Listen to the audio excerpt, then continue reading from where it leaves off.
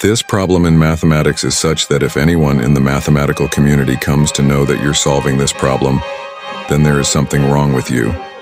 You might be surprised to know that this problem is so simple and easy to understand that a 5th grade would solve it.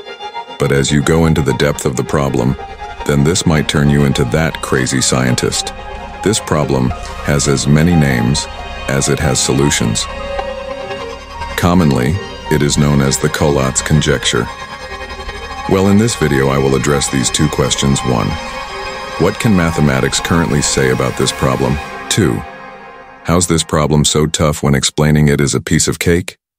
Hey, this is Theos, and you are watching the cosmological reality where we unravel the inner workings of the universe piece by piece. Pick a number. Now you have to apply only 2 rules. If the number is odd, then multiply it by 3 and add 1. And if it is even, then divide it by 2. Our number is odd, so we multiply 9 by 3 and add 1. We get 28, which is even, so next number is 14. Again, even, so next number is 7, which is odd. The other number is 22. Then 11, 34, 17, 52, 26, 13, 40, 20, 10, 5, 16, 8, 4, 2, 1. So what's so difficult in this that mathematicians are bumping their heads for more than a decade?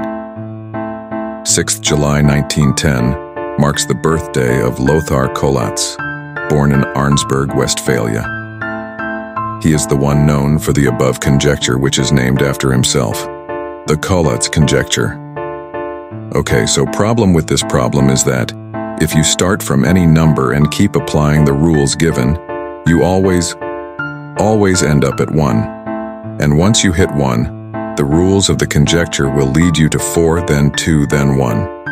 So you are caught in the cycle of 4, 2, 1 and on and on and on. But before you try to find a counterexample for this, let me tell you that over 300 quintillion numbers have been put to the test and not a single one has contradicted the conjecture. But this is not it. The conjecture reveals even more surprising information, one of which is the Benford's law. This law suggests that in any numerical data, let it be the population of the country or heights of the mountains, or even electricity bills, the first digit will mostly be the number 1. In fact, the law provides a specific prediction. About 30% of the time, the first digit will be 1, and each subsequent number will appear as the first digit less and less frequently, with 9 appearing as the first digit only about 4.6% of the time. This law might seem paradoxical at first glance, because we could naturally assume that in a random set of numbers, each digit from 1 to 9 would have an equal chance of appearing in the leading position, but this is not how it works.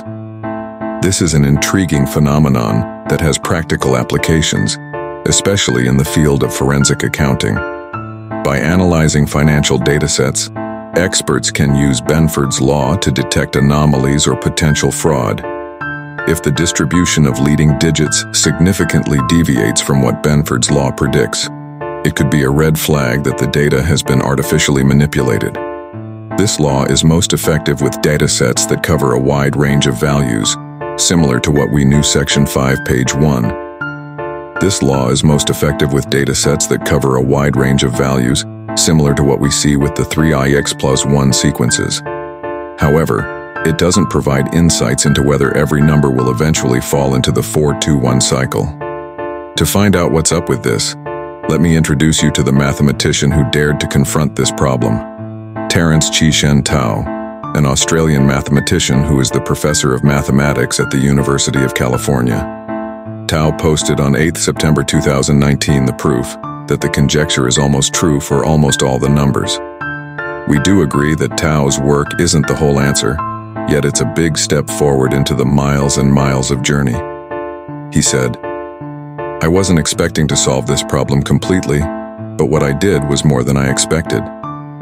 In the year 2006, Tao won the Fields Medal, the highest honor in maths, and is regarded one of the best mathematicians of his generation. Tao doesn't really spend his time solving impossible problems. "It's actually an occupational hazard when you're a mathematician," he said. "You could get obsessed with these big famous problems that are way beyond anyone's ability to touch, and you can waste a lot of time." Yet he would try his luck for a day or two in a year, solving the most famous problems in maths, Over the years, he tried solving the collatz conjecture, but to his surprise, he got nothing. Then one day, some random person dropped a comment on Tao's blog suggesting he should go for solving the conjecture for almost all numbers instead of cracking the whole thing. And he figured out that the collatz conjecture kinda reminded him of those partial differential equations, the same kind that popped up in some of his biggest career wins. Partial differential equations, or PDEs for short, are like the math behind some super basic stuff in the universe, such as how a liquid flows or how gravity waves spread out through space-time. They come into play when you're trying to figure out where something will end up, like guessing where the ripples in a pond will be 5 seconds after you toss in a stone, based on a mix of different things, like how thick the water is and how fast it's moving. Plus, they're super important in finance too. For example, the Black-Scholes equation uses PDEs to predict how market instruments will behave over time. So, what's the link between the conjecture and PDE?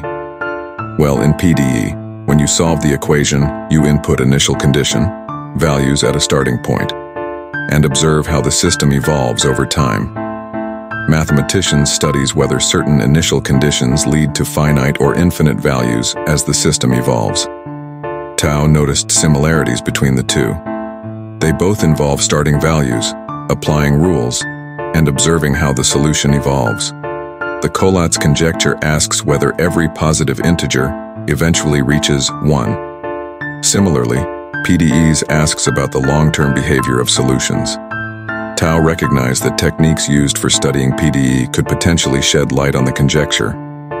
Another way to study the behavior of the conjecture is to use the statistical way of studying long-term behavior of a small number of starting values and extrapolation from there to the long-term behavior of all possible values. Let's make this easy to understand. Imagine you're at a pond and you want to understand how the water behaves over time. Instead of examining every single water molecule, which would be impossible, you take a small new section 5, page 2. Instead of examining every single water molecule, which would be impossible, you take a small sample, maybe a cupful of water. You observe how that sample behaves. Does it evaporate, flow, or stay still? Then, you use what you learn from that small sample to make predictions about the entire pond. Now apply this idea to the collatz conjecture. Start with a bunch of numbers, like a bucket full of integers. Apply the collatz process to each of them. If almost all of them eventually reach 1, or get super close, you might guess that this behavior holds true for all numbers. Of course, Tao's work isn't a complete proof. It doesn't lead us out, but it reveals exciting possibilities. You can get as close as you want to the collatz conjecture, but it's still out of reach, Tao said.